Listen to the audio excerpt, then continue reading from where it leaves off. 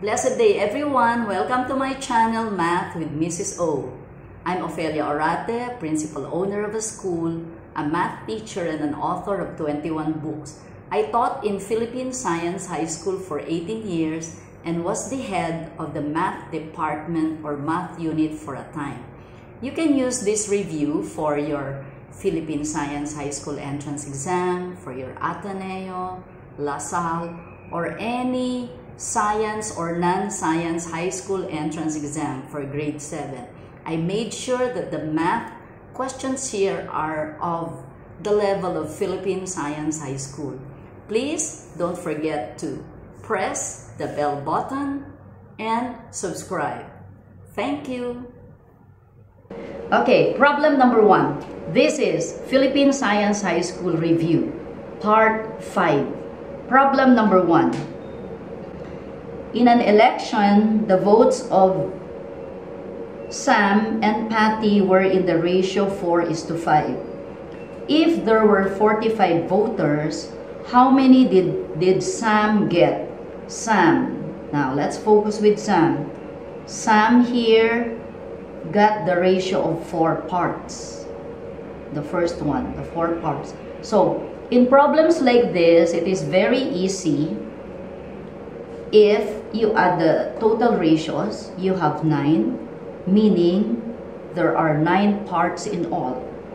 And you check the total number of voters too. You have 45. So divide 45 by the 9 parts. 45 divided by 9 is 5, meaning there are 5 per part. There are 5 per part, therefore, you multiply this by 4 parts, you get 20. So, Sam got 20. The correct answer is letter A. Let's move to problem number 2. Two numbers are in the ratio 5:6. If the sum is 121, what are the two numbers? Easy. Similar to problem number 1. Get the total parts. 5 means 5 parts, 6 means 6 parts. Get the total parts, you have a total of 11 parts. And then the sum is 121, so divide 121 by 11, you get 11. 11 per part. What are the two numbers? Multiply 11 by 5, that gives you 55, that's the first number. And then multiply 11 by 6, that gives you 66, that is the second number. So the two numbers are 55 and 66. So the correct answer is letter C for number 2. Next problem, problem number 3. 3 numbers are in the ratio 3:4:6. This time you now have 3 numbers, so it's still easy. The middle number is 28. What is the largest number? The middle number has 4 parts. Remember, this is the middle, 4. But we are asked to find the largest number. So the largest is now 6. 6 here, it has 6 parts. Now what you can do is, since it is the middle number which is given, so you divide 28 by 4. That is 7. Meaning we're getting 7 per part.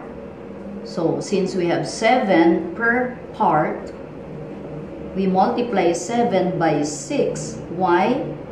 The largest has 6 parts, so 7 times 6 gives us 42. So the final answer is letter D, 42. Problem number 4. What completes the equation? Look at this, which is on the left side. Do you see here?